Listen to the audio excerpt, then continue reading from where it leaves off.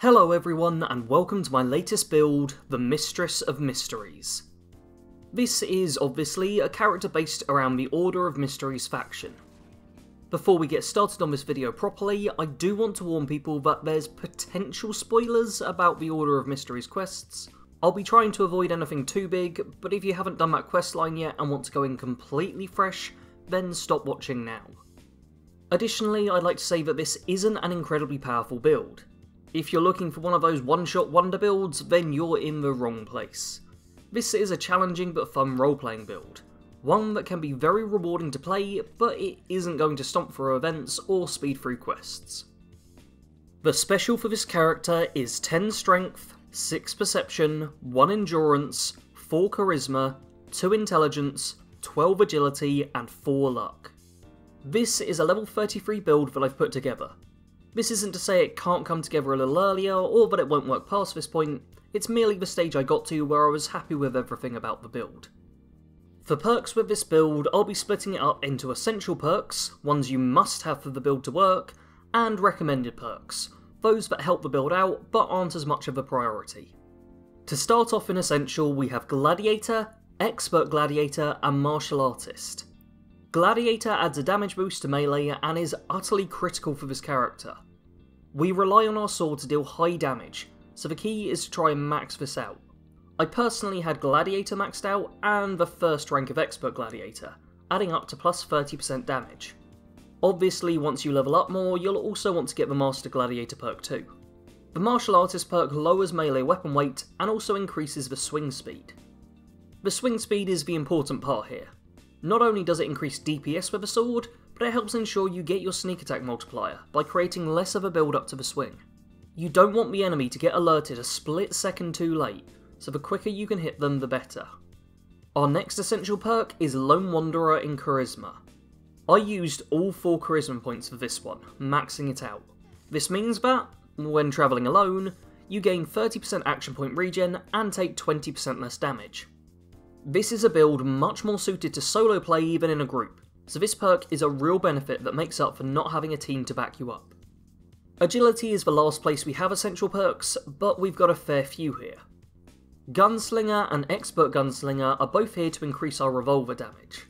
The first rank to both of these are critical, but if you find yourself using a gun a fair bit, you might want to raise them higher. We also have Ninja, Covert Operative, and Sneak. These are the most important perks in this build. This trio is what makes a stealth-based character. Sneak is a pretty self-explanatory perk. The more ranks you have, the harder you are to detect. I had this perk at rank 2, which made me 50% harder to detect while sneaking. Ninja and Covert Operative then boost your sneak attack damage with melee weapons and ranged weapons respectively. I had Ninja at rank 2 and Covert Operative at the first rank.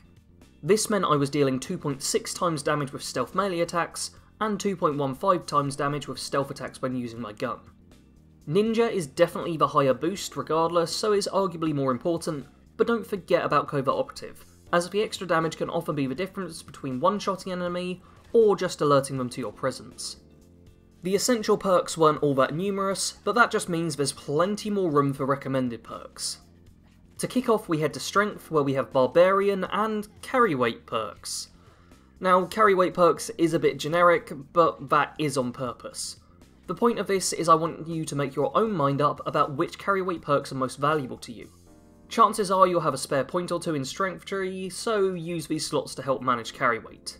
I will have a link to the Nukes Dragon page for this build in the description, so if you want to see the carry perks I went for, take a look there. The Barbarian perk increases damage resistance based on Strength. With 10 Strength, this will boost us with an extra 20 damage resistance.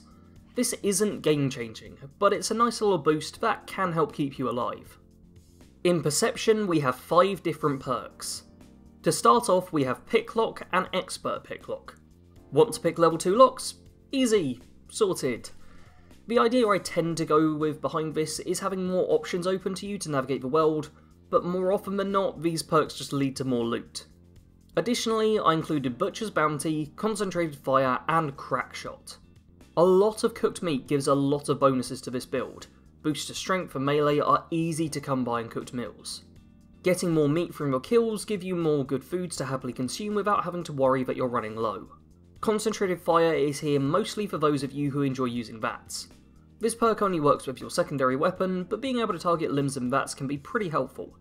After all, why shoot someone in the torso when you can shoot them in the head? Finally, we have Crack Shot, which increases pistol accuracy and range while sighted. You'll want to make sure you don't miss shots when in stealth. This perk makes it a fair sight easier to be certain that you're going to land that ranged headshot when you need to.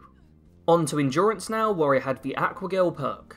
You only have a single point to put an Endurance perk down, and this is the one I find most helpful. Takes rads less often, and use water as an escape route.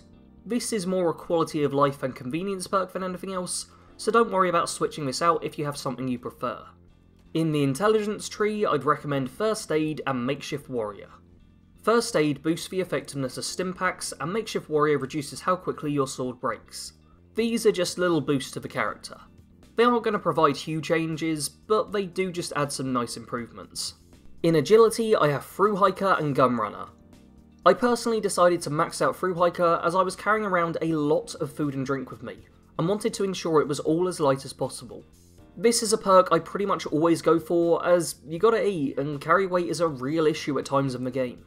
The Gunrunner perk increases your speed with a pistol equipped. Want to get somewhere faster? Bring your revolver out and you get a nice little speed boost. Stealth builds tend to be kinda slow, so I wanted something that let you travel around faster without having to compromise your stealth, and this perk fitted perfectly. Finally, we head to Luck with Starched Jeans and Good with Salt. Starched Jeans lets you control your mutations, a huge benefit for literally any character, as once you have the right combination of mutations, you can just keep this rank 2 perk card equipped, and you won't lose the mutations you already have, or gain any you don't want. Good with Salt reduces how quickly your food spoils. I've mentioned a couple of times now that food is particularly helpful in this game, especially for this build. With this perk, your food remains edible for a longer amount of time, meaning you're dealing with spoiled items less frequently. The weapons for this build are the Blade of Bastet and the Voice of Set. These are both gained through the Order of Mystery's questline and are weapons based around the equipment of the Mistress of Mystery herself. The blade will be your main weapon. It's a sword with armor penetration as its built-in effect. You can deal a significant amount of stealth damage with this blade, and it also does pretty well in open combat if it comes to it. The Voice of Set is a unique revolver that does additional electric damage to robots. It honestly isn't that great of a weapon for the most part. For a stealth build in particular, it has the big disadvantage of not coming with a suppressor, which means you can break your stealth by firing it. It does however provide a ranged option to deal with enemies, and the extra damage versus robots is quite useful if you find yourself surrounded by gutsies and robo-brains. Arguably, the biggest disadvantage to these weapons is they can't be modified in any way. This is great if you hate crafting or gathering plenty of resources, but it's bad in the sense that what you get is what you get. You're not going to be able to use all the mods you've learnt to improve these weapons in any way. Our armour with this build is the Garb of Mysteries and Eye of Ra. The Garb of Mysteries adds a point of perception and provides a small amount of damage and energy resistance. It also takes up all clothing and armour slots, which makes it kind of suck. All in all, the various pieces of equipment are pretty terrible. That is, until you equip the Eye of Ra. This unique item boosts all of your other gear. For the sword, it raises the armour penetration to 100, for the Voice of Set it adds a stun chance against robots, and for the Garb it makes you 20% harder to detect. This final effect is the most important, as it greatly improves the stealth capability of the build, helping ensure we can be an effective stealth melee character. As a final note for equipment, I want to recommend using Stealth Boys and Phantom devices as much as you can. You won't actually see me use any in the footage, as I was trying to gather hallucinogen gas canisters to make myself more Phantom devices, but never got around to it in the end. Even without them, this build worked fairly well, but if you find them and use them, you'll have a much easier time with the character. For mutations, I have a couple of suggestions. The first is Twisted Muscles. This adds plus 25% melee damage as well as a better chance to cripple limbs. The boost to melee damage is obviously incredibly helpful for a stealth melee build, which relies on strong single hit damage. The downside is minus 50% accuracy with guns, but this can be somewhat mitigated with the Crackshot perk if needed. The other mutation I want to recommend would be Chameleon. I say want to, as I don't know if the Chameleon effect will actually work with the Garb of Mysteries or not. If it works with this, it's great, as you can then turn invisible while standing still, but if it doesn't work with the Garb, then it's kind of useless. This build is stealth melee with a gun for additional support. Stealth melee is a pretty simple idea to understand, but it can be difficult to actually use this playstyle effectively. Chances are this character will be a bit of a split. You'll either love being stealthy and slowly picking off enemies, or you won't be able to stand it. You want to try and hit each enemy with a stealth melee attack. This means you need to get up close without getting detected. On top of that, you want to make sure you stay hidden after you've attacked, meaning you can't fight effectively against a cluster of enemies. Instead, you want to try and get them to disperse and pick off the stragglers. After each kill, you need to work out what to do in order to stay undetected. If there's other enemies nearby, chances are you want to back away and duck behind some cover. Ensure they don't have a line of sight and aren't searching before you attack again. In a perfect world, you'll take them all down one at a time without ever leaving hidden. You do have a gun which can pick off foes at range, but I'd recommend avoiding doing this unless you have to. A close-up attack with your sword is much more likely to result in a quick kill, whereas the gun will simply remove your hidden status and start a firefight. This isn't to say you can never use the gun. It's very helpful if you physically can't reach a target, and can also come in handy if a firefight does break out, allowing you to get off 6 ranged shots as you either approach the enemy to take them out up close, or to help with a fighting retreat. Speaking of which, don't be afraid to fall back and try and regain your hidden status if a situation goes south. The last thing you want is to be dealing with open combat, so if you can turn the situation back to your advantage, don't hesitate to do so. As a final point on playstyle, I want to add in the importance of recon and surveillance. I carried around a pair of binoculars with me at all times. Despite the fact they don't actually zoom in all that much, they still reminded me to scope out fights before I got involved, ensuring I knew where enemies were, what weapons I was going up against, and when the best time to strike would be. The Mistress was born and raised within Vault 76. Growing up in the Vault could be pretty boring at times, but she quickly found a way to spend her time. Her parents had a huge collection of Unstoppables comics that she would read over and over again until she could recite every word. She held a particular fondness for the Mistress of Mysteries, the only female member of the superhero group. She looked up to her and aspired to one day be just like her hero. For the most part, her parents were fine with her reading so much, and the games she played. It was good to see a happy child in the Vault, and it would do wonders for morale.